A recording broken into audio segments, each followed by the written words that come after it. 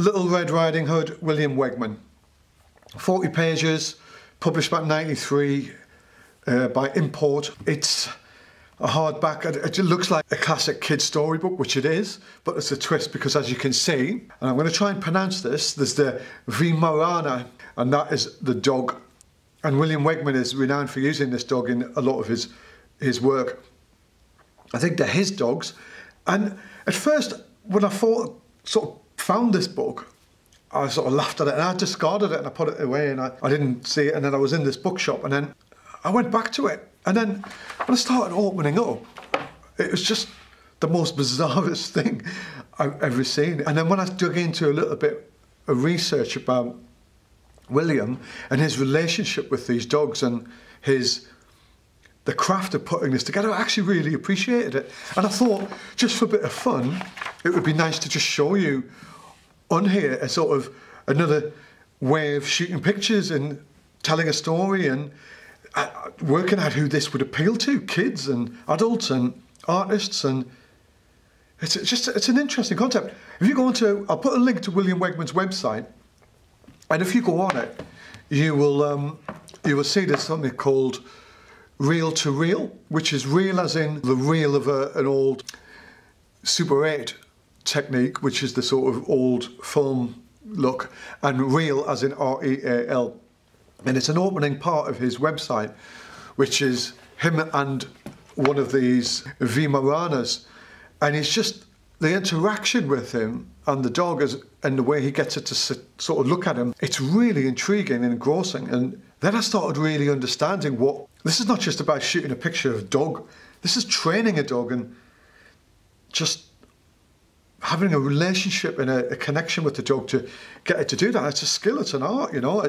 So he's an artist, an American artist, born I think around 1943. He's best known for creating his dogs, which I think are his own dogs, and his costumes and scenarios he puts together. Anyway, let's look through this rather quickly.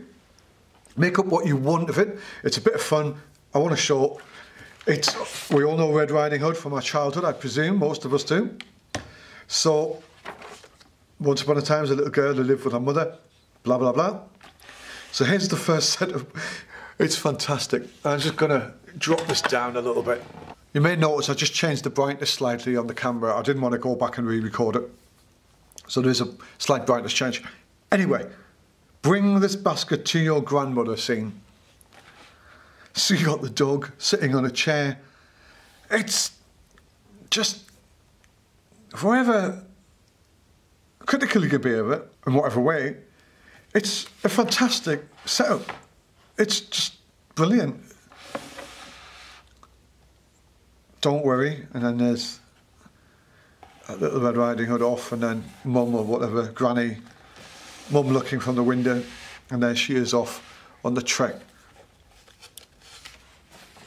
And here she is wandering through the forest. Wildflowers bloomed all around. Feels like the same shot switched, but I think it is. It's got the same things, but it does serve a purpose. Yeah, beautiful. How'd you get the dog to do that for so long? It's very clever, and with a flash, and very, very patient and very good understanding between him and the dog. I would pick my grandmother a beautiful bouquet, and then so good. Look at that. That's just great reference, isn't it, for just another take on a narrative using animals. It's just surreal. It's fun. I don't even want to go into the story. Buy it. Do you know what? You can buy this book on Amazon for a penny. I've seen it advertised for a penny. It's also £60 as well on other places, but it is available. I think it's a really interesting concept, and it's good to show some stuff which are different, even if you don't understand them. But I think I do understand it. I think I'm getting to understand it. Hello, Little Red Riding Hood. It's beautifully shot as well. It's obviously got a really good relationship with these dogs. And this is Little Red Riding Hood. The process of transformation amused him immediately. Oh, brilliant. He rushed over to the window.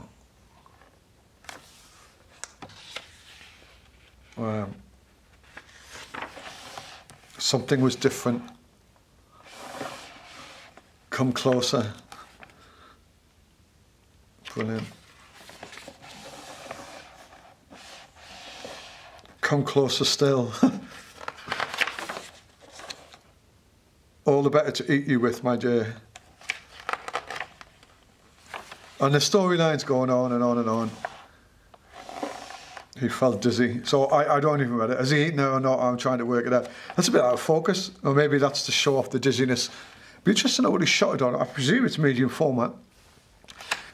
And this is the woodsman here, and I think he saved them.